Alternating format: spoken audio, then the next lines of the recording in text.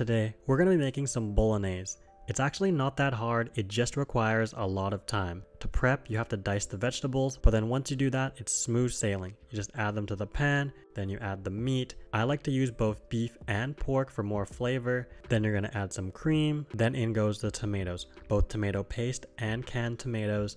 You need to let this simmer for at least an hour, the longer the better. I like to go for an hour and a half to 2, but if you're short on time, then an hour at the minimum. Once you'll be making bolognese from scratch, you won't want to be doing that bottled sauce anymore.